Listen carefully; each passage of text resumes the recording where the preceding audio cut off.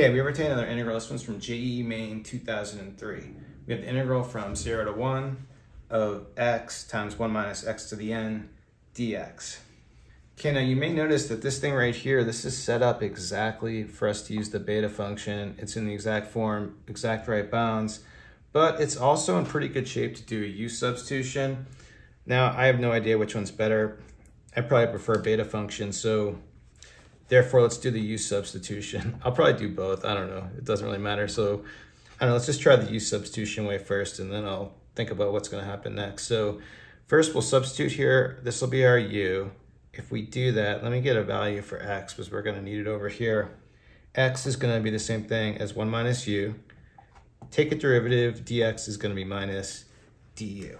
And one other thing you may notice, this u substitution is exactly the same as doing King's principle, but I already kind of wrote it out, so let's just do the u substitution. So when you do this, if you plug 1 in here, the upper bound's going to be 0. You plug 0 in, the lower bound's going to be 1. For the x value, this becomes 1 minus u here.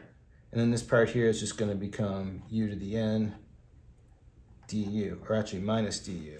But then with the minus sign, I can use that and take it over here, use it to flip the bounds. And now at this point, this is pretty nice because we actually kind of simplified this and brought the exponent over here. Different variable, of course, but that doesn't bother us. And now what that allows us to do is now we can just multiply in the u to the n. So when we do that, this is going to transform into just u to the n minus, multiplying these together, we get u to the n plus 1 du. But now we can just go ahead and integrate this using power rule. The n's just a constant. So for the first one, it's going to be u n plus 1 over n plus 1. Integrating the second one, it's going to be u plus 1 on the exponent. It's going to be n plus 2 over n plus 2. We just need to evaluate from 0 to 1. Well, we plug in zeros, that's going to be nothing with the u's in the numerator, so don't worry about that. We plug in 1. 1 to the n plus 1 is just 1, so I'm going to write this as 1 over n plus 1 minus 1 over n plus 2, and that's it. And now next I'll move on to method number 2. We'll do this using the beta function real quick and see if we can get back to the same answer. Now, one thing we need to do, we just need to do a slight change on the exponents. So like on the exponent here on x, that's going to be a 1. Well, what I can do instead is write this as 2 minus 1. And then here on the n, we can write this as n plus 1, n minus 1. Just because the beta function, this is going to be our input. We're going to need that n plus 1 value in this too. So then we'll go right to our formula for the beta function on this. What we're going to have is, we're going to use this first value, gamma of 2, times the second one, gamma of n plus 1 over here, and then over the sum of these, so this is going to be gamma of n plus 3.